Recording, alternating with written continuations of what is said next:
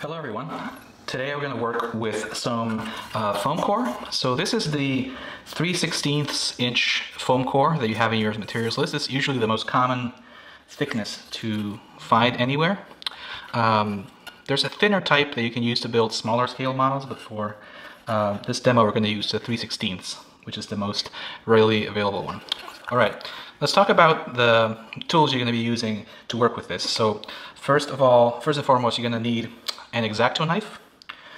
Any type of pen knife is fine as long as you find this particular type of blade. This blade here is a number 11 blade. It's the most common type you can find. It's very sharp. Be very careful when you handle it. And first of all, let's talk about a good way to handle this knife and to store it. So you don't want to store this with the tip out in your toolbox. Every time you go grab it, there's a risk you're going to cut yourself. So one thing you want to have is either have the cap ready at all times so that you can store this with the cap on. Some people don't like the cap because it's a little loose, so there's several other things you can do. One thing that I've done in the past that I like a lot is to keep a piece of foam or a piece of foam core or blue foam or something you can sort of stab with your knife and actually use that as a cap. You can insert the sharp end of the knife onto a piece of foam, and then you can use this as a cap, and it's a bit more secure than a cap. Some people use small foam balls and other types of sort of squishy things to store the cap, so always be careful of that. Another thing you can do is you can loosen this tip here, and you can undo the knife, take the blade out. Be very careful when you do this, and you can insert the blade backwards into the holder, and then you can tighten it. This way you end up with something that is not as pointy. There's still somewhat of a sharp edge, but if you don't have a cap readily available, if you've lost it, this is a good substitute to be able to store this in the toolbox a little bit more safely. Let's talk about rulers. So this is a stainless steel ruler. It's the type that is very thin and bendy. And it has a cork backing. I like this a lot. It makes it a lot easier for you to cut your foam core if you have this cork backing. Not only does it become a non-slip surface, but it also creates a small gap between your ruler and the foam core, and this small gap is going to prevent your blade from getting jammed on the edge of a ruler. And also that's going to prevent the blade from jumping up from the blade and potentially cutting your finger. So it's a good thing to have this type of ruler with a cork backing, and this is what's on your materials list that I provided. Another important item to have around is something to create a square edge. So you make sure you create square edges when you cut something like a box, and during your rectilinear project you'll be cutting a lot of right angles, so it's important to have some kind of square to actually draw a very straight angle. Now, this tool here is mostly meant for you to be able to draw and lay out your parts on the foam core. It's not really meant for you to use it as a cutting tool, because as I said, if you use a ruler that is, has a thick edge like this square, and you use your blade against the edge of that, there's a chance that your blade is going to catch the edge, so it's going to potentially dig in to the side of the ruler, and then it's going to jump over the ruler and potentially jump onto one of your fingers. And this is how most accidents happen with X-Acto knives when building something simple out of foam core or cardboard. So make sure that you use your square only to lay out parts, only to draw parts with a pencil onto the foam core, and not really as a cutting tool. Always use, whenever possible, your stainless steel ruler to do all kinds of cutting. You can also use a box cutter type blade onto foam core, although box cutters are not as sharp as X-Acto blades. So it's going to take some more patience to cut these, and just be mindful that whenever you want to snap off a new section of this, never use your hand. Always use some kind of sturdy tool. I like to use a thick set of pliers, and I will actually bring these pliers up to the edge where I'm going to make this this section, and then I will use the pliers to break off this neatly, so I don't have my fingers anywhere close to the blade while I'm doing that. Then I dispose of the blade in a safe way. Don't throw it into your kitchen garbage without maybe putting in some into tissue paper or something that's going to prevent someone from cutting their hand with it. So you can also use this type of cutter. Just make sure that you have a nice fresh edge every time you're trying to make a cut. All right, so I'm going to bring a piece of foam core to my cutting mat, and it's always important that you have a surface like a cutting mat that's going to prevent you from damaging the table. You have a cutting mat also in your materials list. Make sure that you use it. Don't damage the surfaces that are underneath. It'll also help save your knife. So some people don't like to use a cutting mat and they like to cut into the table, but at the same time you're just wasting knife blades because it will dull them very easily. The cutting mat is made out of this rubber type material. It's going to save the blade. So I'm going to lay the ruler down and I'm going to place my fingers all the way to like halfway into the ruler. I don't want my fingers to be sticking out. I don't want my thumb to be in the way of my blade. I don't want my index finger to be in the way of the blade.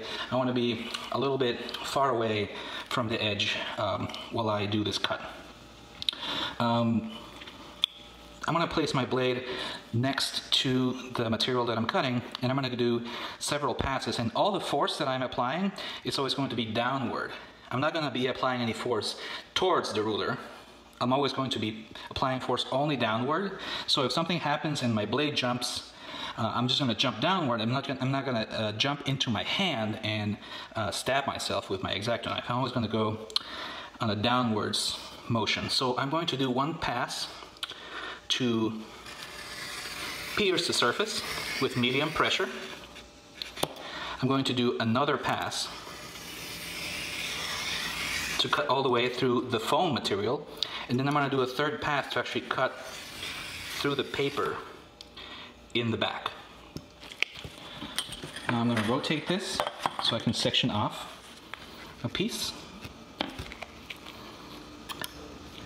I'm going to do the same, one pass to cut the paper, another pass to cut the foam, and the third pass to cut through the paper that is on the back side. So I end up with a pretty clean cut. It's very square. There's no jagged edges on the foam core because I made sure that I use medium even pressure when I'm cutting, and I'm doing this three cuts to cut through all layers of the foam core evenly.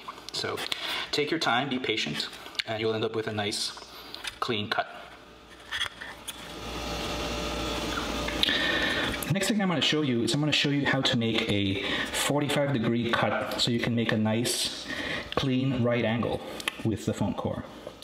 So to do this, you want to have your ruler placed. You might want to trace actually with a pencil. So you will trace the line where you would like your panel to end, and then you will trace a second line that is next to it, and this line is going to be about as thick as the material is thick. So let me show you a close-up of these. So I have two lines here. I have one line where I want my panel to end, or where I want my 45-degree bevel to start, and then I'm going to have a line where the panel is going to end. So there's going to be a 45-degree bevel that meets, helps those two lines meet. So I'm going to show you that in a second. So what I'm going to do is I'm going to place my ruler on the rightmost, innermost line. And then to make a 45-degree cut, I'm actually going to hold my knife, but instead of holding it straight, I'm going to hold it at a 45-degree angle against my stainless steel ruler. So I'm going to show you here a close-up of this. I'm going to make that cut while holding the actual X-Acto knife at a 45-degree angle. I'm going again to make 3 incisions. Well, I went through on the second time around. So when I actually show you a close-up of this, you'll see I have the 45-degree bevel that I did by actually moving my knife at a 45-degree angle. So what I've generated there is I've actually generated two 45-degree cuts. When you make these cuts meet, you will have a nice sharp corner, and the edge is going to be very nice and clean. There's not going to be any edges showing when you actually glue this together. You'll have a nice clean joint that's invisible from the outside.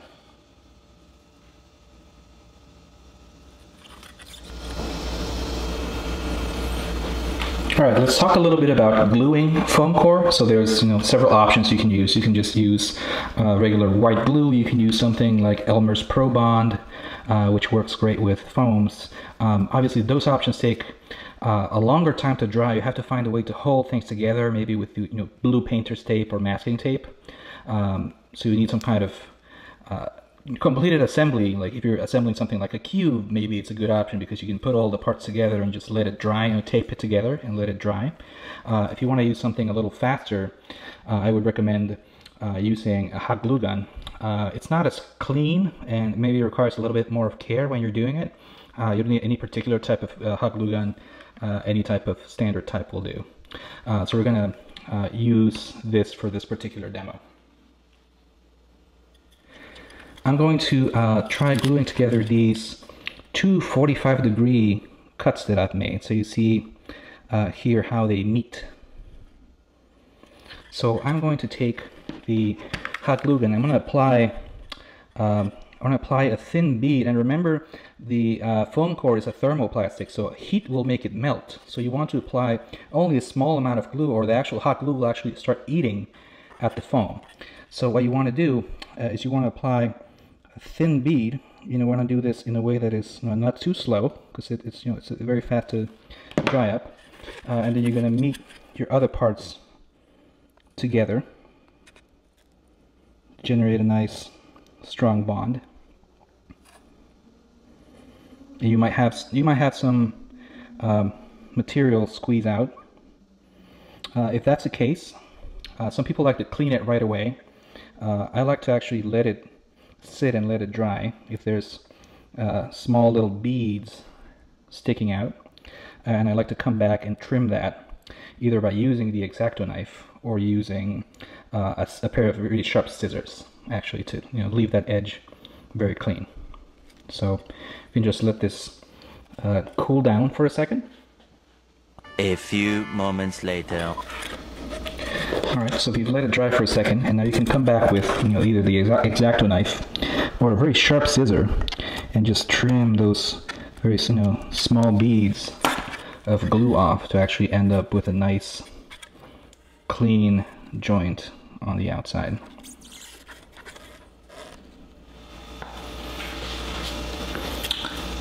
The next tool on our list that I want to talk about is the rabbet cutter.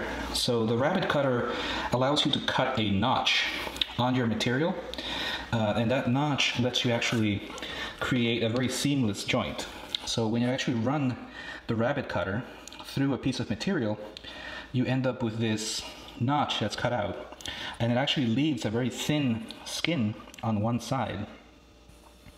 And what this does is then it allows you to actually mount another piece of foam core at a 90-degree angle and have a very clean outside joint. And this is maybe less difficult to perform than the 45-degree cut, and it actually has the same result. Now, one thing that is slightly different between these two is when you do your measuring, if you want an exact size, an exact width, you need to take into account the size of the notch that's going to get cut out of this particular piece. So let's see if we can do a rabbet cut on a piece of material. The first thing you have to pay attention to when you see your rabbet cutter is you want to make sure that the blades that are inside are well seated. So I'm going to undo this screw that's here.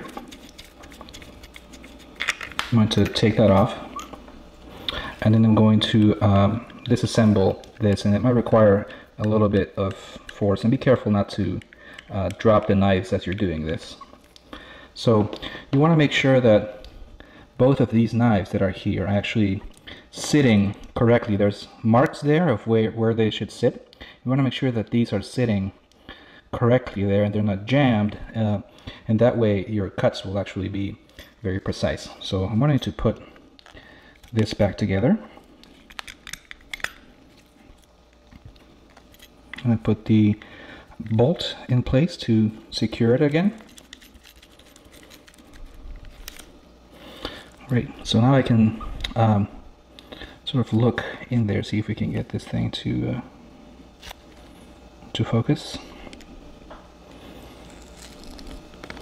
You should be able to see the knife. There we go. The knife blades nicely squared away, and the small gap there at the bottom, if they're lined up correctly.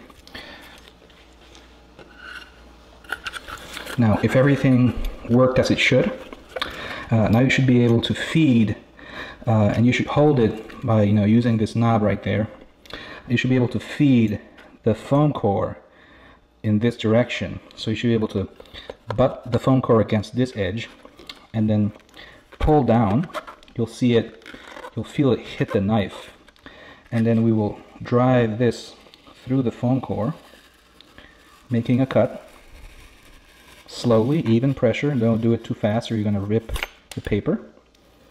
And then you can end up with a nice sharp edge right there. So if you then take this sharp edge here, and you can actually make this meet up with some glue, then you can generate a nice sharp 90-degree edge. There's usually a small gap there with a 3/16 foam core, but what I like to do is I like to glue this in place, and then I will come back with the knife and just cut out that small edge of the foam core that is left to generate a perfect edge. Okay, now I'm going to glue my rabbet joint together, and now an advantage of the rabbet joint is that you can actually apply 2 beads of glue to these 2 walls, both the thin wall and the inner wall of the foam core. So I'm going to apply a small bead of glue to the thin wall and also a small bit of glue to the inner wall, and that way I get a more secure joint. So now I have both sides. Now I'm going to bring my second piece in, and I'm going to hold this together. And I usually like to hold these down to the table. You can even use the grid on your cutting mat as a way to make sure that you're holding these at a 90-degree angle. You can also create for yourself some kind of jig by using even more foam core. You can use your 90-degree right angle ruler to help you figure that out. So we'll just let this thing dry for a second. A few moments later. So my hot glue has cooled down, and now I have a nice, very rigid 90-degree joint.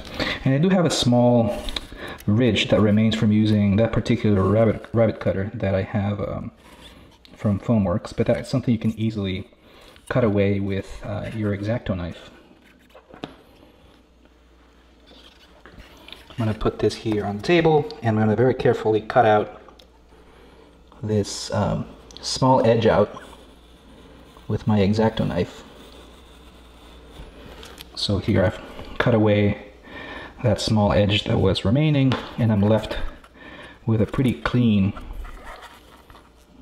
rabbet joint. Pretty straight 90-degree angle as well, pretty solid. So here's a couple more fun tools from Foamworks. This is not in your list, but it's something that's interesting, and you can explore this in the future. This is a straight or bevel cutter, so it allows you to do both a straight and a 45-degree cut on your foam core. So if you undo this little button here, you can actually then measure the depth of your cut by moving your knife forward and back. So we'll adjust this to be slightly more inside. See if we're cutting through the material. So this block here, and moving this block around will cause you to either do a straight cut or a 45-degree cut. So one neat thing about this cutter is you can actually use this cutter in more such like like a free-form cutter. You can actually go ahead and draw a curve on the foam by using this particular cutter. It's pretty stable and allows you to draw a curve. You can of course do that with something like an X-Acto knife, but it's a bit more dangerous and it doesn't give you as much control as this knife does.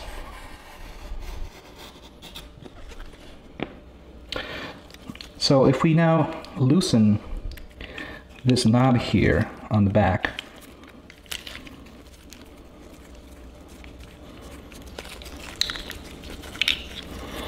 and then we flip the block and put it back in,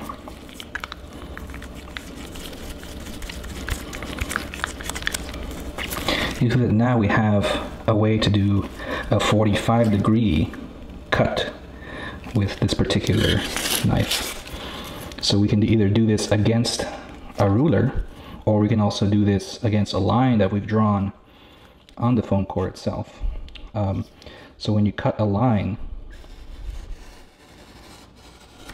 with this particular cutter, you'll see we end up with a 45-degree angle there. Now, I think the knife might have needed to poke out just a little bit more, so we might need to actually adjust the depth for this to be a bit longer. Now that we have a 45-degree cut, the actual blade length needs to be a little bit longer to get that cut to cut completely through the material.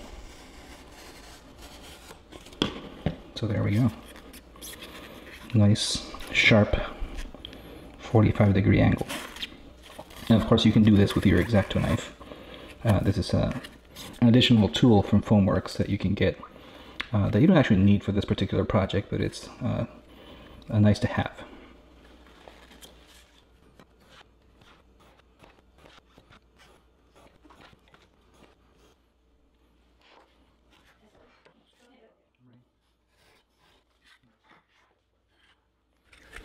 So the next thing I'm going to show you is how to make a very simple curve. So let's say this flat piece, I want to actually curve it in, because you can see this material doesn't want to actually curve in. If you try to flex it, it's going to just crack at some point. What I've done here is on the inside part I've marked, and you don't need to mark this so carefully, you can just basically mark the distance. But what I did is I marked a bunch of equidistant lines here on the foam core, and this is going to help me do a bit of a uniform bend. So this is all going to be on the inside. This is a non-visible part of this piece I'm trying to assemble. So I'm going to lay this on the table, and I'm going to come back with something that is nice and heavy and has a bit of a thick edge, and in this case I think our big trusty 90-degree angle ruler is going to come in handy. So this is a nice heavy piece of steel. You can of course find other items that help you do this same operation. So what I do is actually come down hard and just press the foam core here and just create this indentation with the steel ruler. And I'll do this with every line that I've marked for myself.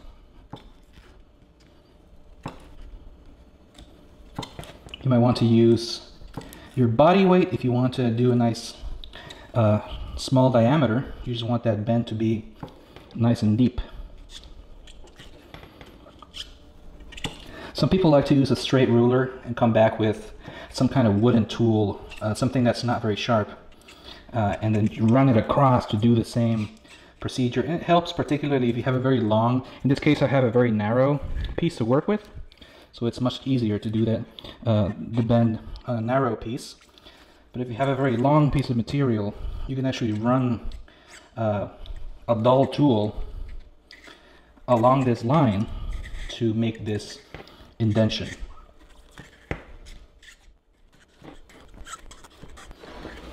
So as you see, I'm already generating a bit of a curve here, and I can actually pull this in, and particularly if I pull it over another part, let's say I've cut the top of this arc that I'm trying to do, you can actually go and glue this along this arc path. So I'll come by and just bend this line by line. You can do a couple of passes just to make this nice and smooth. You can start seeing this piece curve nice and smoothly. You can come back and push these in again if you feel like the indentions are not deep enough, if they're not doing their job.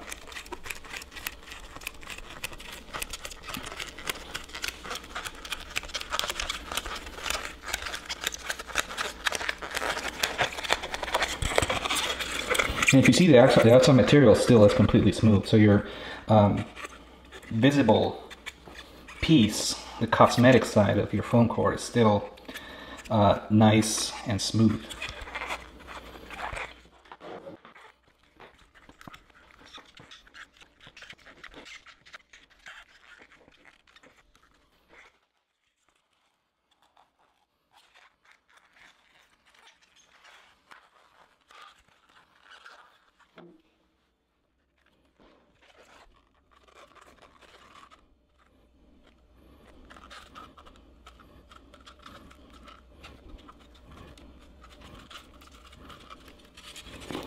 Here, so I did a small rabbit cut on the edge before I started bending this. The idea being that I wanted to see if I can form a cylinder out of foam core for myself by using this technique. So now you can come back and cut a nice circle that is this exact diameter, and this is still a little pliable, but you can actually apply perfectly rounded caps and generate a perfect cylinder for yourself if you need it, and also just partial arcs and other surfaces that you need to be curved while maintaining a nice smooth surface on the outside. Speaking of which, this is another interesting tool from Foamworks. So this is a circle cutter, and it's an adjustable radius circle cutter. You can see here you will see a knife on the inside, and this knife will rotate as you spin the handle. And by adjusting the small thumb screw here, you can adjust the radius, or the diameter of the circle that you're cutting here. So as you actually move this handle and rotate this around, the knife is going to move deeper and deeper into the foam core that you're cutting. It's actually going to very slowly, you can see this thread, you actually threading this in, you can actually go down into the foam core until you've cut through it completely. So let's just give this a shot.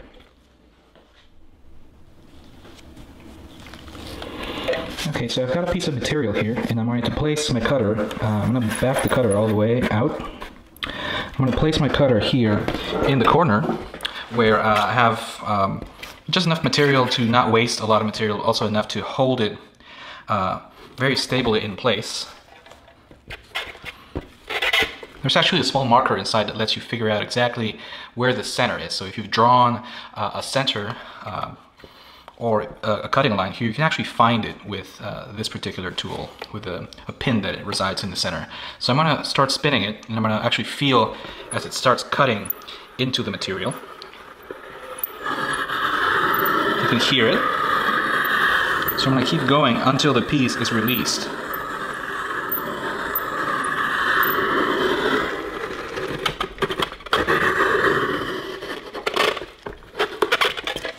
Okay, so I felt it release from the material. Let's see if it cut the way through. Sometimes you have to do a little touch-up, so let's flip it. See, there's a small piece here that's not fully cut through, so I can come back with a knife and release that. Okay, so I have my circle cut out for a very specific diameter. In my case, it's maybe because I want to create a nicely fitting cap for the cylinder that I am building. All right, so I can create a cap of an exact dimension that I can now glue on and create a nice, clean foam core cylinder.